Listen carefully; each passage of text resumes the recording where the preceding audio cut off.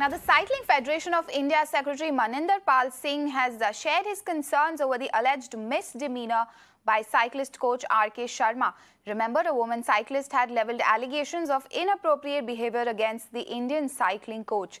Speaking exclusively to Times Network, the official said any action taken against the coach is acceptable and welcome. Sir, this new development, how are you looking at it? RK Sharma was appointed on the recommendation of the CFI, as has been said by the Sports Authority of India. Yeah, we were communicated last evening about the termination of RK Sharma for the contract of the chief coach of the Indian sprint team. So we've always noted the fact that we have zero tolerance on any incident of this sort, and we stand by it.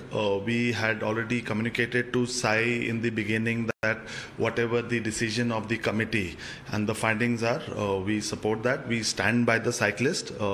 She has been time and again been communicated that as well, that we stand by her in these times, and whatever help she needs, we are there for it. So we have never received any complaint.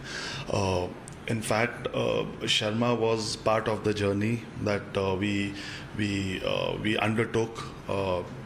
He's been with the team for close to 8 years now. We are going to put our heads together again.